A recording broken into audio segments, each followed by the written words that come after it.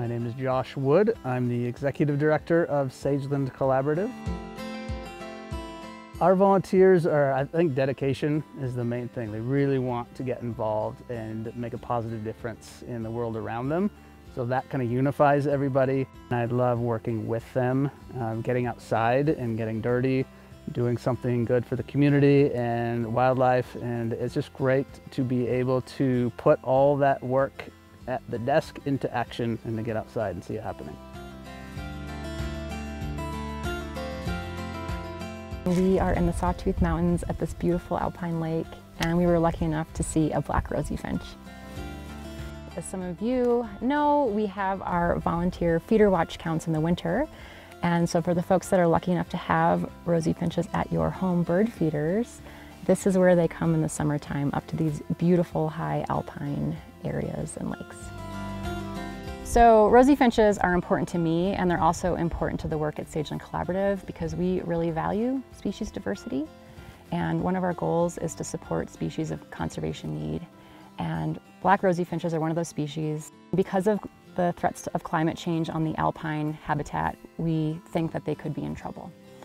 So by coupling the work of researchers, our other colleagues across the Intermountain West, we're able to piece together the full story for rosy finches so that we can then protect, manage, conserve them. If folks want to get involved, they can go see Sageland Collaborative's Rosy Finch website page, and you can become a feeder watcher and count rosy finches from your backyard or a local nature center.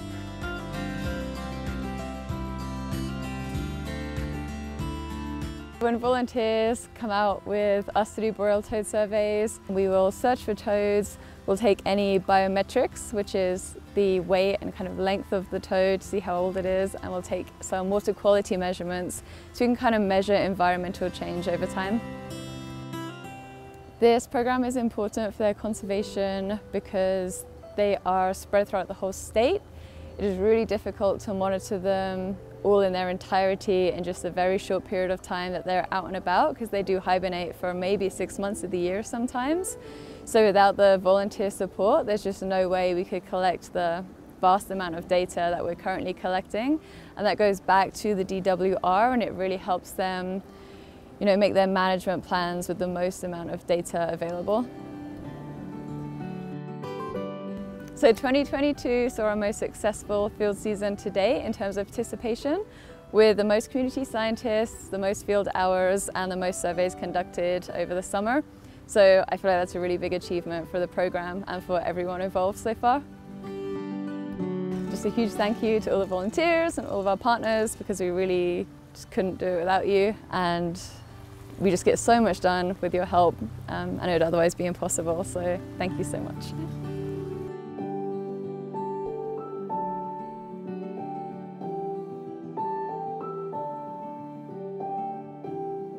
Wasatch Wildlife Watch is a community science or citizen science camera trapping project, all about providing empirical evidence for how we can actually inform conservation and management on the ground. Kind of the main goal was understanding how humans and wildlife can coexist in an ever-changing world.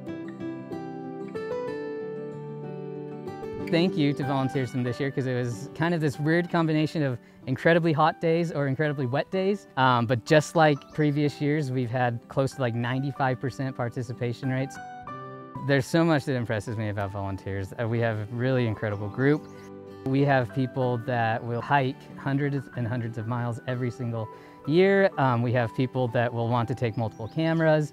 We have people that have entered tens of thousands of photos into Wildlife Insights. It's really cool just kind of becoming friends with all of these amazing people and really seeing all these different perspectives that are going into the project and kind of shaping it as it's actively running.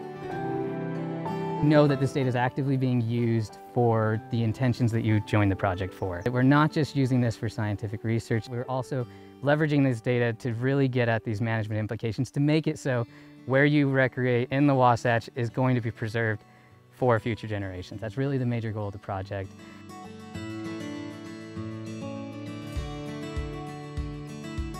I love our stream program. I love getting a large group of people together who probably don't know each other, have never met, and then they're working together, performing different tasks. Some people are gathering materials, others are in the streams.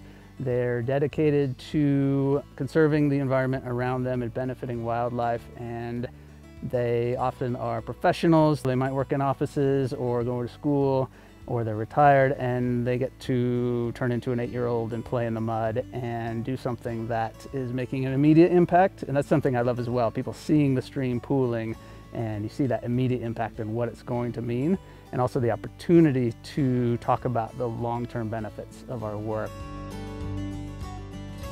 So every year the project size is growing, so there's a lot of momentum behind this style of restoration, and I think you'll see why if you take a look at them. They're capturing massive amounts of sediment that's not clogging irrigation ditches or going down to Echo Reservoir, so it's just a really direct, tangible benefit.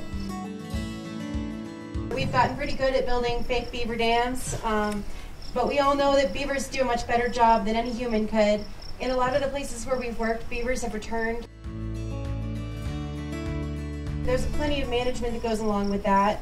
However, the beavers really can maintain these structures without too much human intervention.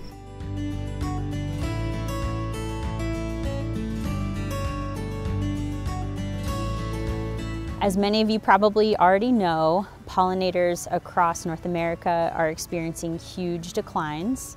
And one of the primary goals of the Utah Pollinator Pursuit is to make sure that Utah native pollinators increase in population and continue to persist on the landscape.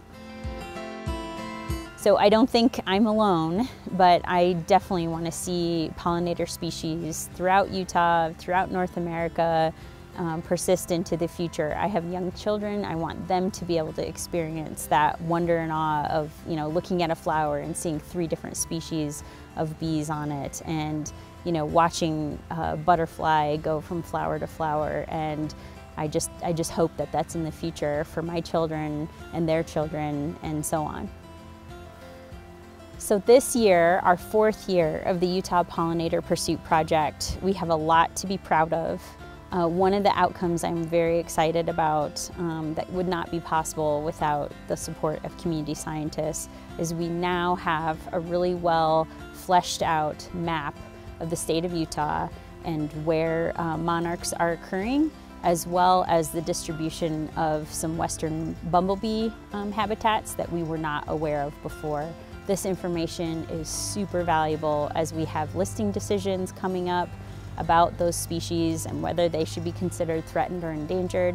And the state of Utah has this new information because of the support of community scientists like you. Sageland Collaborative is a wonderful place where anybody can get involved, whether you are a PhD candidate at a university or a student or retiree who just wants to get outside and make a positive difference in the world around us. There's a place for you. Thank you to all of our volunteers, everyone who's new and they found us and they found a home to volunteer with us, and the many dedicated people that keep coming back every year for multiple programs. It's really impressive how much time and effort and passion they put into volunteering, and I'm just grateful and really in awe of their dedication.